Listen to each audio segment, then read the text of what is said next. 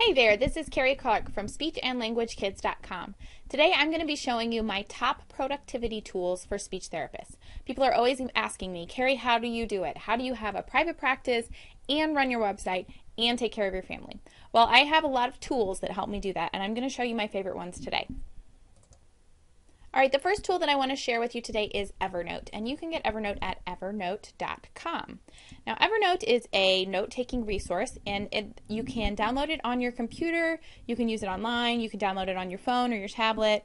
It's got all kinds of different features on it, and all of the different places that you downloaded are going to be synced together. So if you make a change on one, it's going to show up on the other.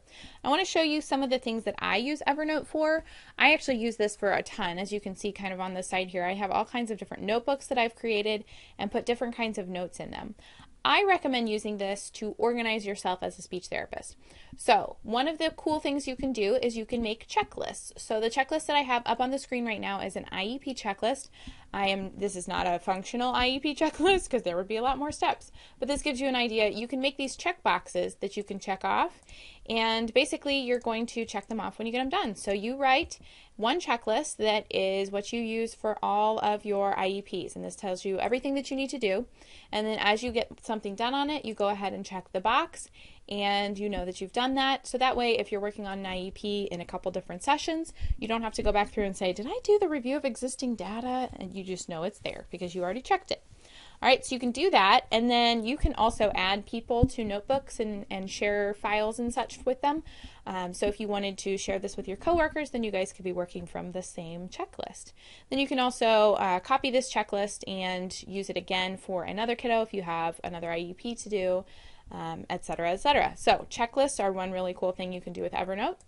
You can also record audio. So this would be a recording that I did at an autism conference. So you can record the audio and then go ahead and play it back and be able to listen to that whenever you want.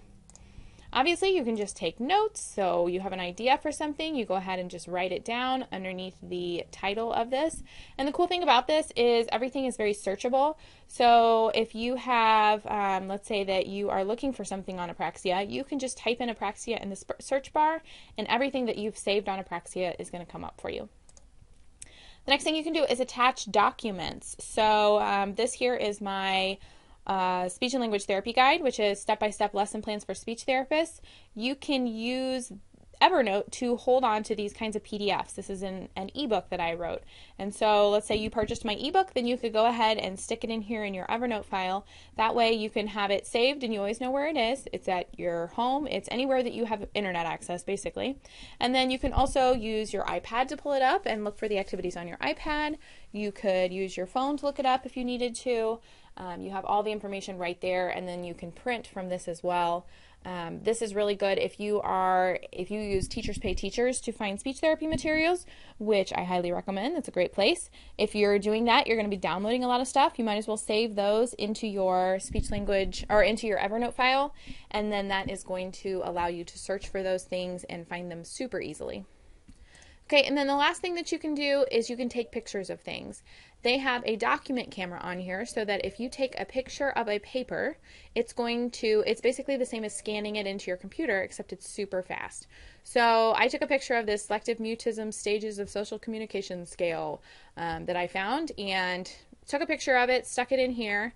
And you can annotate it and you can add notes if you want, or you can just leave it as is, because if you go and search for something that is in the document, let's say I'm going to search for mutism, and over here are the things that came up. I have a note with ICD-9 codes that has mutism, but then if you look here, it found mutism in this document. So it will actually search your documents for words that are in there. I should say it will do that for most. Not everything that I have put in has been searchable, but most pictures I've taken have. And you can, if you want better searchability, you can pay for the premium account. But in general, the Evernote is actually a free resource unless you want the premium account. So there you go. There's some things that you can do with Evernote to organize yourself.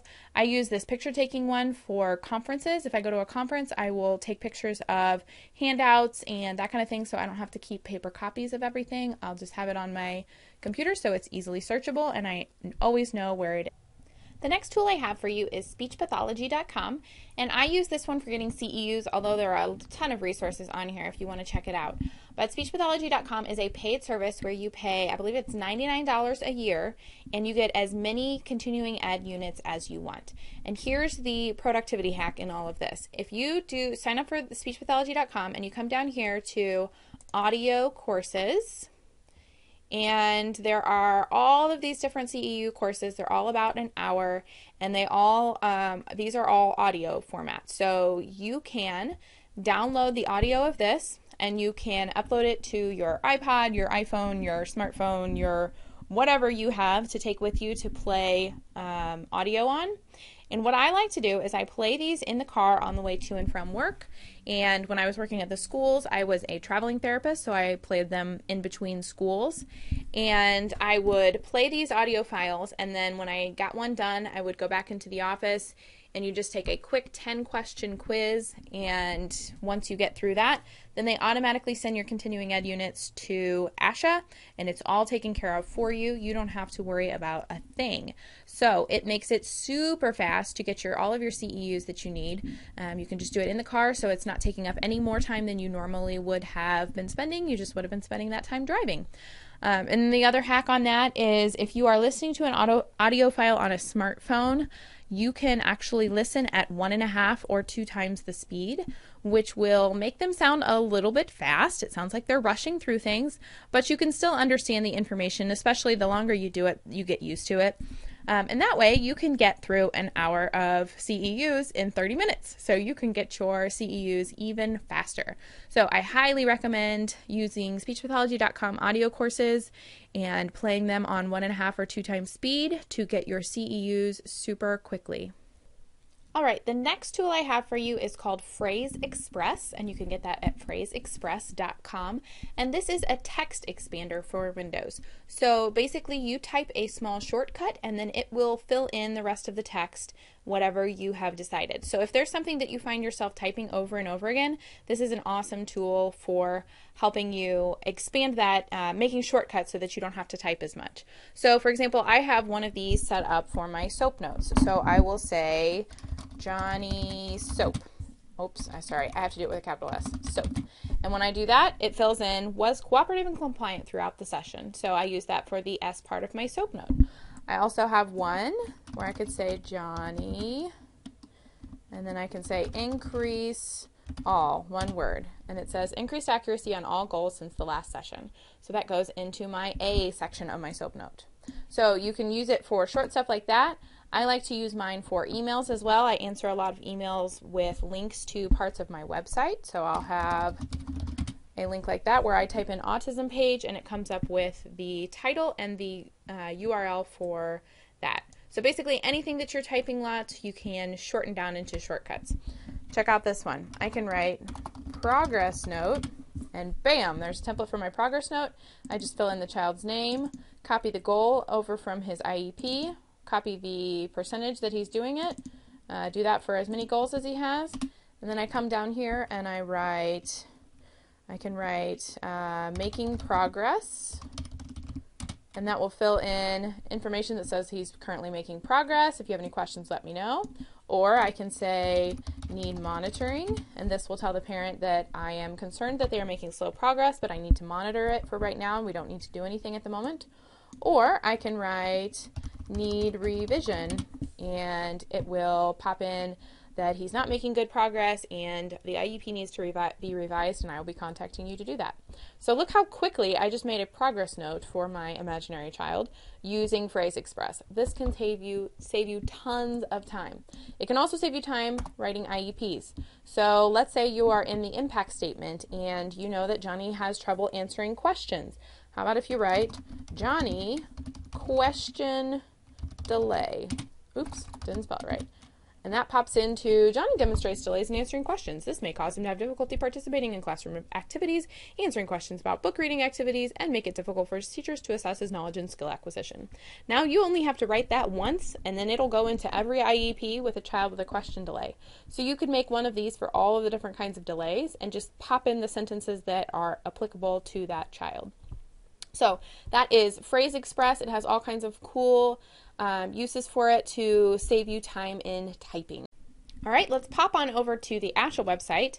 The next tool is the ASHA Practice Portal, and this is going to be really good if you are looking for research on certain topics. So if you go to the Practice Portal, you can come over here to the Evidence Maps, and it will take a minute apparently, but this is going to give you all of the, well, not all, but a lot of the current research on various topics, and they have it all really well organized.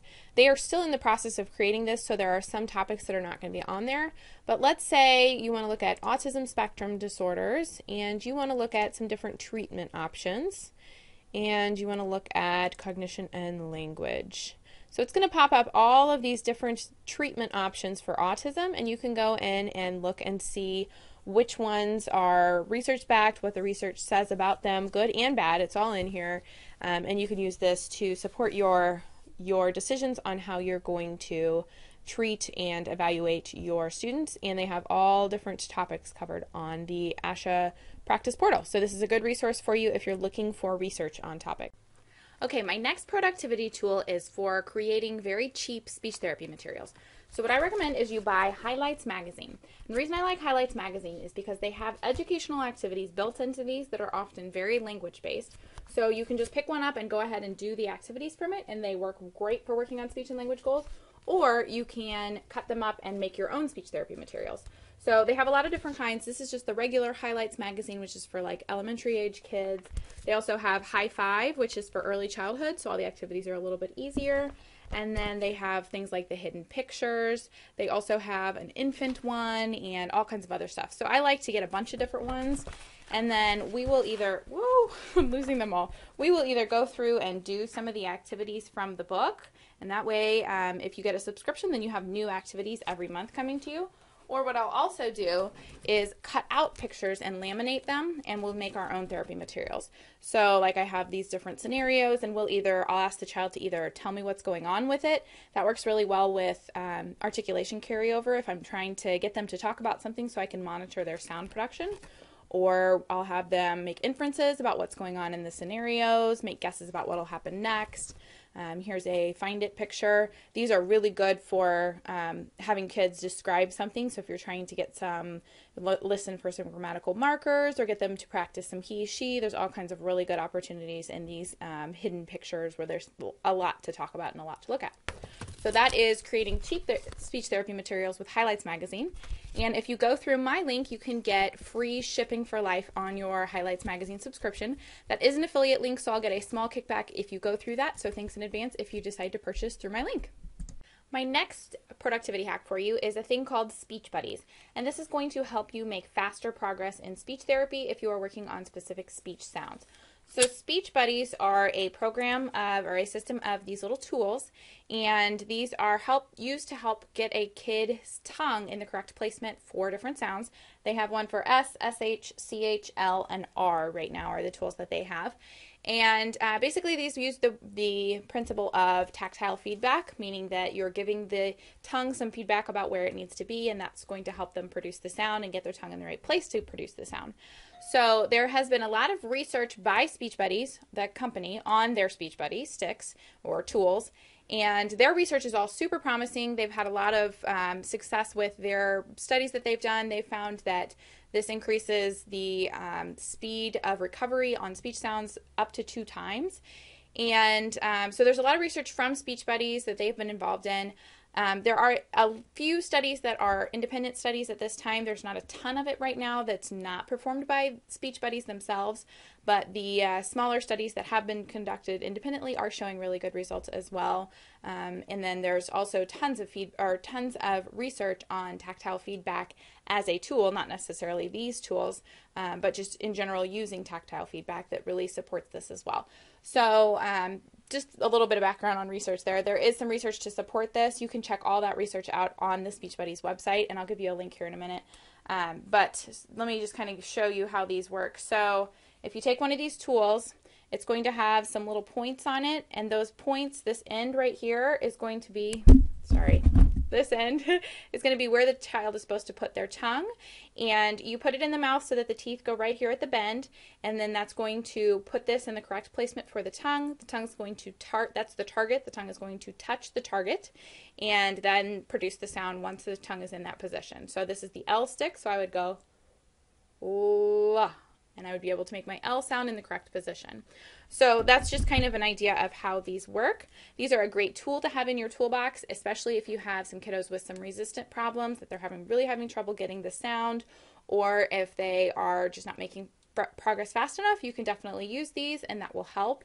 I'm not going to say that it's going to 100% work with every child and that you're just going to be able to stick this in their mouth and they're definitely going to be able to say the sound, but again, it should be a tool in your toolbox, and it will definitely help with some of your kiddos. So these are the Speech Buddies. If you go through my link for Speech Buddies, you can get $15 off of your purchase, and I will get a little kickback as well because it is an affiliate link.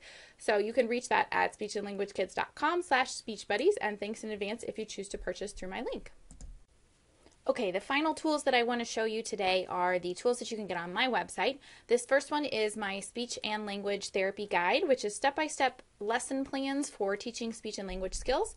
I have one pulled up here. You can see this is how to teach irregular plurals. It has sample IEP goals and this list of the steps, and then it's going to give you one lesson plan for each step of the process. It takes you step-by-step exactly how to treat each problem, and it provides you with a place to collect data and worksheets that you can send home or use to practice in speech therapy. Next is my all-in-one articulation program and materials kit, which has an articulation screener, speech sounds flashcards, and then step-by-step instructions to take you all the way through how to do articulation therapy. And it also comes, there's the screener, it also comes with flashcards and worksheets for all of the different speech sounds. There's just a ton of stuff in here. It's all ready for you to print out and use for articulation therapy. Also, there is my Jumpstart Your Late Talker program, which is an 8-week program that you can use at home to help a child improve, especially those kiddos who are late talkers and just need some basic strategies. This is great parent training, or you could use it in speech therapy as well. There are lesson plans to teach vocabulary words along with some great speech therapy strategies included in that. And you can find all of my programs and ebooks along with free games over at speechandlanguagekids.com/products. Finally, I want to show you my membership site. This is a website just for speech-language pathologists, and it is designed to give you resources and information that you need to make your job easier. So this is my video library that's included with the membership, and as you can see, I have 3 webinars here, 3 full-length training videos. These range from 30 minutes to an hour, and I do one of these per month, and it's free for members. You just get to hop on and have this free webinar. And then down here you can see these are all shorter videos, and I have them categorized. Basically every weekday I answer a question from a member and I make a video out of the answer. So you can see here I think I have between 60 and 70 videos up right now, and another one going up each weekday. So I have a ton of information in here, plus I'm answering your questions, and you get access to my Facebook group, and also you can ask people questions over there and those monthly webinars. So this is a really good resource if you're looking for more information on how to help your kiddos, especially those really tough cases you have. So you can find that at speechandlanguagekids.com/TSTS for the speech therapy solution. All right, that's all the productivity hacks I have for you today, but I will be creating more productivity hacks for speech therapists. So if you would like to be updated on when those come out, you can join my mailing list. Just go on over to my website at speechandlanguagekids.com, and over on the right-hand side here, you'll see a button to subscribe to the mailing list. Go ahead and sign up, and you'll get a ton of awesome emails, including exclusive information for speech therapists about how to make your job easier. So head on over there and subscribe and check out the website while you're there. Thanks so much for watching, and have a fantastic day.